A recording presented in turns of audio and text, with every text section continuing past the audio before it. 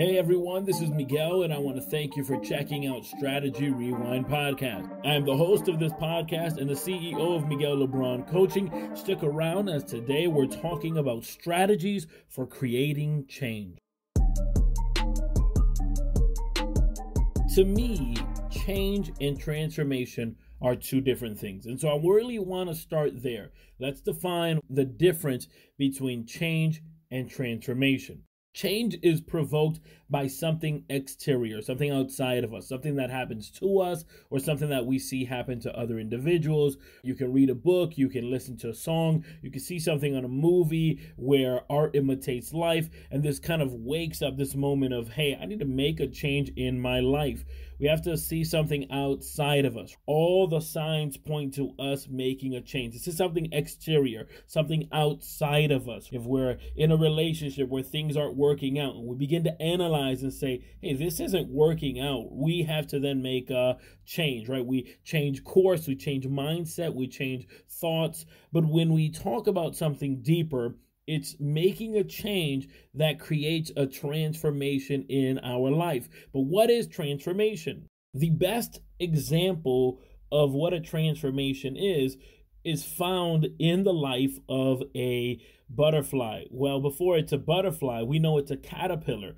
And this caterpillar doesn't try to transform. It simply understands that it's part of its growth. It's part of its progression. It's part of what has to happen in its life. Now think about this.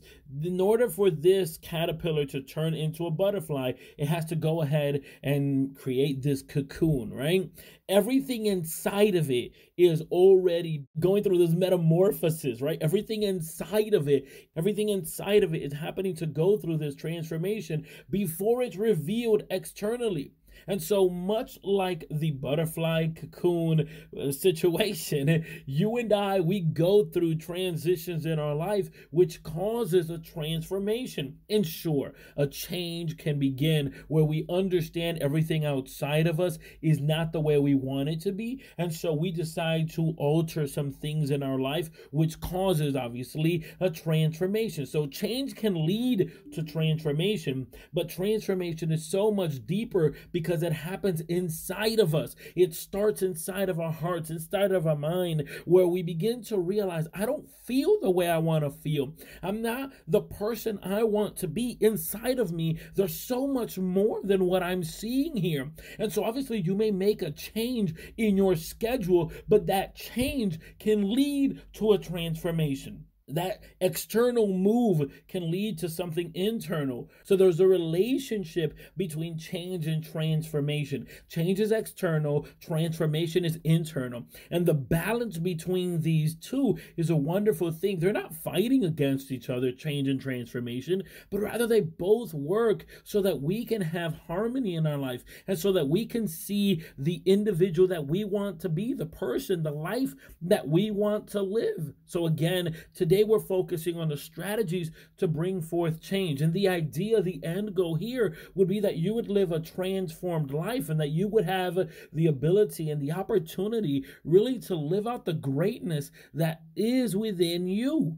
Oftentimes we get stuck in a rut, but the question is, how do we cause change that leads to transformation? How do we create change that leads to awesome transformation? Number one, we have to tell the truth. We have to tell the truth to the person in the mirror. We have to tell the truth to ourselves. Listen, if you're lying to yourself about where you are right now, you're never going to be truthful about where you can be. If you continue to convince yourself that where you are right now is where you deserve to be, then you're never going to be able to be truthfully honest about what the next level looks like. Settling down now into this current position is not going to allow you to reach more, to be able to actually excel and live out your greatness and create a tribe and have an impact on the level that you should be having. And so when we talk about having a transformation, when we talk about actually using strategies to create a change, the number one thing we have to do is tell the truth. Tell the truth not only to yourself, but to the people around you. What is it that you want? Are you settling right now? Are you settling into a lifestyle or a mindset or to friendships or habits that do not produce something greater? We're not talking about just simple change. We're talking about exceptional change. I mean, a real transformation, something that really transcends. Why continue to do the same things and expect a different outcome? That's not being truthful. That's not telling the truth. From there, you can then create a plan, right? That's step number two. Number one is be truthful, tell the truth. And number two is create a plan. When you begin to create a structured plan of what it is that you want to accomplish and the steps that are needed, this is really entering into strategy territory. Now I know, okay, I know that I'm stuck. I realize that I'm stuck. I realize that maybe I've been procrastinating. I've been putting off some things. And if you realize this in your life, then you can actually begin to put together a wonderful plan. Oftentimes we lack the accountability. And so maybe having a coach could really be the next step for you. On my website, I've actually produced a blog which is titled Starting from Zero. And in this article, I talk about how I myself have often felt that I have to start from zero. But the truth is, you don't have to start from zero. As I outline in that article, you can start from where you are right now. No reason to disregard all the hard work you've put in. Even if you find yourself right now stuck, or even if you find yourself right now not succeeding to the level that you know you can, hey, no need to start from zero. I mean, consider the GPS. It doesn't have you turn around. Rather, what it does, it has you start from where you are to where you want to be. So yes, needing an accountability partner may be something that right now you realize. No problem. Don't get stuck on that. Head over to MiguelLeBron.com. Check out this free article, Start from Zero. And also go ahead and set up a free 30-minute strategy session. I want to talk with you. I want you to hit that breakthrough moment. Again, the number one thing you need to do is tell the truth. Be honest with you and with those individuals around you. Number two, create a strategy plan. Because in doing so, you'll be able to take your change and create really long-lasting transformation. Let me talk to you about our show sponsors, United Marriage Encounter. United Marriage Encounter is a worldwide nonprofit organization dedicated to improving marriages by introducing powerful, practical, ongoing communication strategies. It's such a powerful experience, the weekends that they host for marriages. Early in our marriage, my wife and I went to a weekend, but the strategies that we received were so powerful, we decided to go again, because the truth is that we can always keep growing and learning on how to better communicate. The weekends that they host are presented in a conference type setting, but after that initial meet and greet, no other group sharing is required. Each couple is given enough time to talk privately, freely, and be able to dedicate their entire time to their significant other. Head over to UnitedMarriage.com. That's UnitedMarriage.com, where there you'll find more details on events that are coming up and may be happening in your neck of the woods. It is my distinct honor to have with me Giovanni Negron-Garcia. Giovanni, thank you so much for being with us today. Of course, it is my honor to be on your show today. Listen, there's going to grad school and doing everything, keeping me busy. This is the stuff that I love doing and always love to dedicate time to. Awesome. Now, for those who are not familiar with the amazing things that you're doing, let them know about yourself. Yes, so I am the CEO and owner of GioEffect Life Coaching and Public Speaking. I love to inspire young professionals to achieve their dreams, overcome their boundaries and their obstacles to really discover who they are. And I not only work with young professionals, I work with our seasoned professionals as well. I use seasoned professionals because I do not like using the word old. I don't believe in this case, older loved ones are not providing for us, not providing us wisdom. So that's why I love to call them seasoned professionals, because when I think of the word old, I associate it with useless, and they're not useless. They're very valuable to our society, and especially helping us grow. So, you actually spoke about that recently with regards to people saying, why do you hang around with quote unquote old people? And you went into that idea and that philosophy of it's not old, they're just seasoned individuals. And regardless of what stage we are in our life, whether it's young, seasoned, or somewhere in between, everyone goes through a process of transitions and changes. But I believe there's a difference between change and transformation. I wanted to know, on your perspective, if there is a difference, and what would that be, the difference between change and transformation? Or maybe there isn't. Well, I feel like change is more what you do on the external. I think change is more something you can plan for. Transformation necessary is something you don't plan for. That's something that happens naturally over time. You transform your mindset over time. That's something you can't plan. You know, life events happen. The way you think during that time, you know, it can transform over time. But change is more something that happens through a process. Transformation, again, it just kind of happens over time. Like my transformation, losing 200 pounds in a year. There's no way I can plan to lose 200 pounds in a year. It just happens. It happens over time. I can plan to change. I plan to change and I plan to put action in place. But transformation, again, you can't plan for that because of how much happens over life. It's hard to keep a routine sometimes, but I hope that answers your question. That makes it clear. Yeah, definitely. My idea of change and transformation is actually not too far away from yours. I believe that in order for there to be change, we have to look back, as opposed to transformation causes us to look within, and there lies the difference. With regards to your transformation, which is a powerful story for those who aren't familiar, you actually lost an amazing amount of weight through the course of 1 year. But the incredible thing really is that you kept eating Oreos. I did eat Oreos. I wanted to make sure that I'm enjoying myself. I think a lot of people, when they head into dieting or heading into the health routines, they have to give up everything they love. Oreos is one of those things I could not give up because for the love of me, it was my childhood and it's what I carried with me into adulthood. And I know I need to figure out something because I cannot live my life without Oreos. Oreos brings me peace. It brought me peace when I was going through a bad time, and it brought me comfort, and it still does now. Especially, you know, even though I lost all this weight, I'm still battling some things, battling anxiety, you know, battling so that I can continue progressing because we know it's not easy for being Latino in America. So there's a lot of things, but Oreos always gave me that comfort, and I ate a lot of Oreos during my 200-pound weight loss. So I encourage everybody, keep eating what you love. Just eat it in moderation. You know, give yourself a serving size of it. Just feed your temptation. Just don't let your cravings become bigger than what they are. Because the thing is, when you let cravings carry on, then you're just gonna eat 2 times as much just to fulfill that craving. So we talk about change and transformation, and as you spoke about, kind of having that harmony of living a better life, but still staying grounded, so to speak. What type of strategies could we provide those who are right now trying to go through that change, but maybe they're in that transition of transforming, of changing their habits? What strategies could we help them so that they could implement?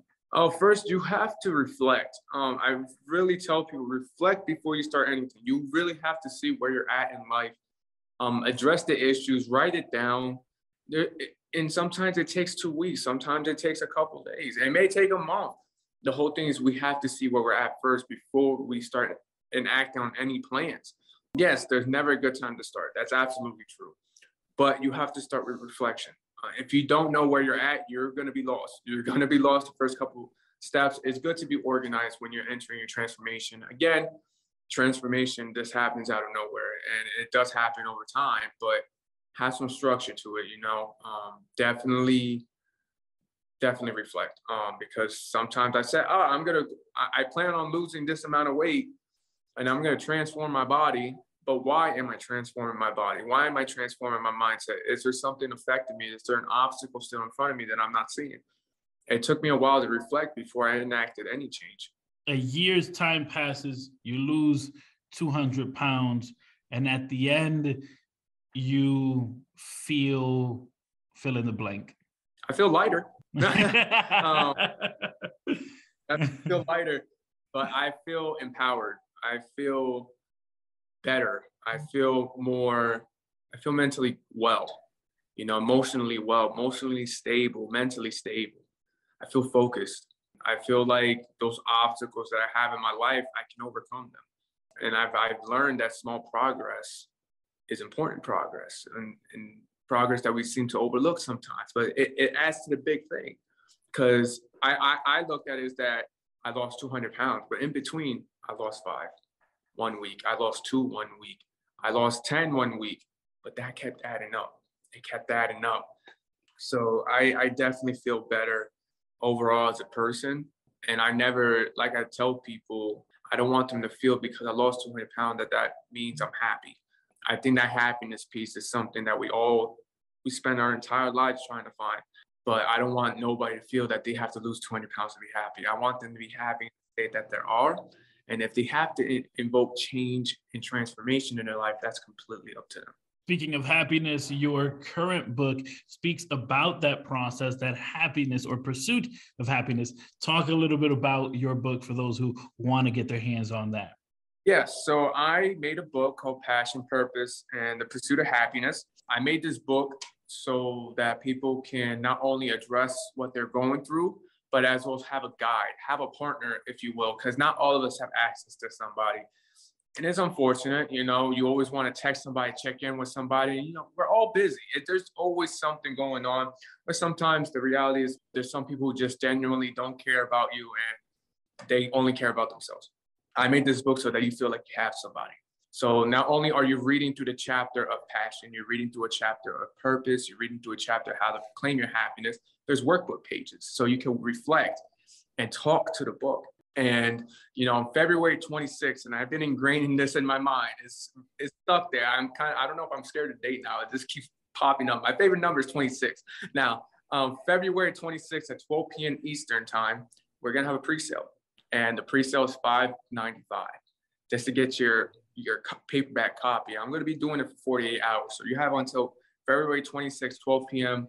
until February 28th, 12 p.m. to get a $5.95, everybody. And the reason I did that is to create accessibility because I believe a lot of people should have their hands on this book, but as well as get another book for someone you care about, a loved one, a mentee, your brother, your sister, your mother. I want you to go through this journey together if you can, go through the reflection stage together because I went through it basically on my own and it was a very miserable time. Even though as much weight I was losing progress, it was miserable because I couldn't share that with somebody until I started using my Facebook as a storytelling platform. The challenge is to not only get your $5.95 copy, but as well invest in someone else. Because I know we have, even as young as we are, we still got to invest in the younger generation or even give back to our seasoned professionals. Those individuals that are listening and are feeling inspired and want to get their hands on the book, I want to get connected with you. Let them know how they can do so. Yes. So for the book, for the link, it's going to be available February 26th at 12 p.m. Eastern time. I know I'm kind of repeating it, but repetition does work. It helps people so that it's like, when was it? But if you want to connect with me, you can connect with me on Facebook, Giovanni Negron-Garcia.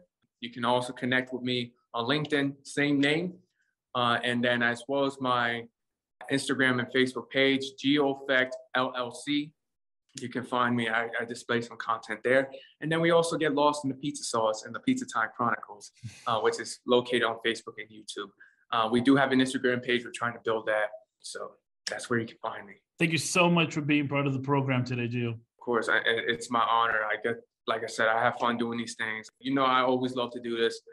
You are capable. You are important. You are valuable. Your dreams will come true. Your goals will flourish. And do not put those things aside. Always make it a top priority because you are a top priority. Thank you so much for everyone who has been connected here today on Strategy Rewind Podcast. For more information on this podcast, head over to strategyrewind.com. Of course, I also want to thank today's guest and encourage you to head over to the show notes of this episode as you can find details on what they're doing and how you can connect with them. There in the show notes, you'll also find information on today's show sponsor, which is United Marriage Encounter. Remember, they have events going on all through the calendar year and even in your neck of the woods. Of course, if you'd like to be a sponsor of this podcast, head over to MiguelLebron.com. There you'll find details not only of how you can become a sponsor of this podcast, but also information on Miguel Lebron Coaching. As always, please consider subscribing and sharing this podcast. And of course, surround yourself with people that will nourish your vision.